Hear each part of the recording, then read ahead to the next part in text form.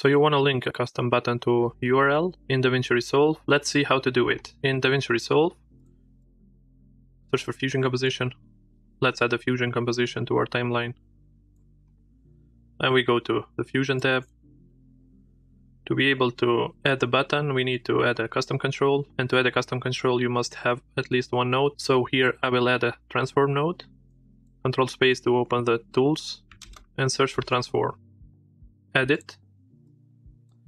Let's link this to the media out. To add a custom control or a custom button in DaVinci Resolve, you need to right click to the node. Go to edit controls. Here we will type the name of the button. I will type my website name, but you can type anything that you want. You can link the button to your website, to your YouTube channel. And now in the page, we need to select in which page the button will be shown. In which tab. I want it to be shown to the controls tab, so it's going to be shown here. This control will not be animatable. We don't need to add keyframes to it, so I will uncheck it and I will make it passive. In the input control, scroll down.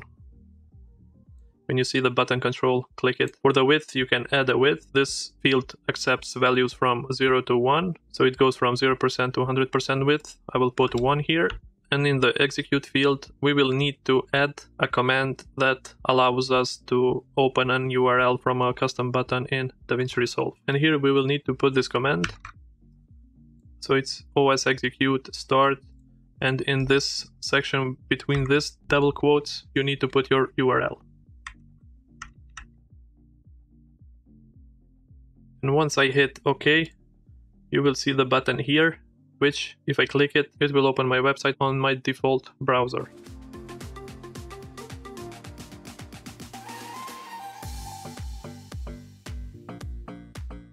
Now to edit the control, all you have to do is right-click on the node, go to Edit Controls, in the drop-down, in the ID drop-down, go and select your button. Usually it's by the end of the list, and click the name of the control, and here you can edit your URL, and then hit OK.